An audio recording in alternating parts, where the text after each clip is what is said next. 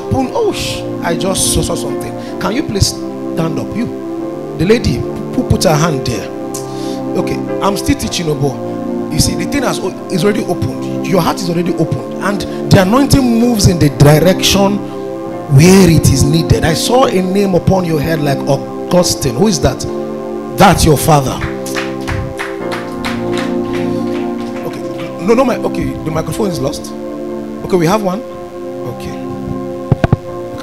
can we? So that's what I'll be teaching today. I will teach. If your heart is open, I will talk to you. Then I'll continue. Is that okay? I don't want. Amen. I saw the name of Augustine over your head. It's my father's name. That's your father's name. Yes. And the Holy Spirit is saying I should say these words even as I'm seeing them. He says, say to Tamar, it is a season of a miracle. It's my name. That's your name. Name. Your second name is Yes. Tamar. Hallelujah. Yes, sir. Say to her, it's a season of a testimony. Amen. He said, I will descend and I will wipe away tears. Amen. And the Lord is saying, I'm preparing the season of bountiful harvest. The harvest is coming, says the Spirit of God. Amen. I am looking here, the Lord is saying, I'm bringing your helpers from a strange place. Amen. There is an anointing being released towards your place. There is an anointing just coming from heaven towards you, and the anointing will be the anointing of a transformation.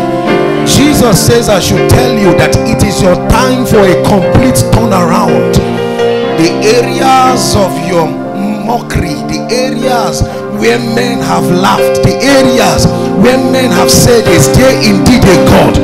The Lord says I should tell you he is descending from the heavens, and that the things he will do, you will give birth to a season of Isaac, a season where those who laughed at you are coming to laugh with you. For the Lord shall say, I should say unto you, he says, I will raise you. He says, I will help you. I will be your husband.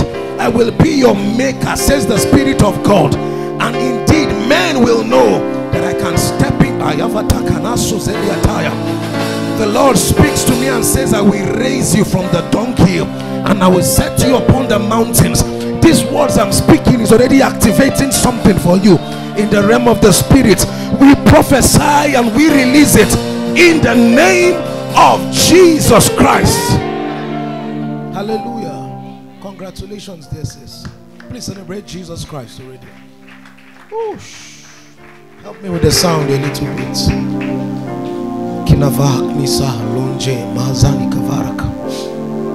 Elisha was fallen sick of his sickness, whereof he died. And Joash, the king of Israel, did what?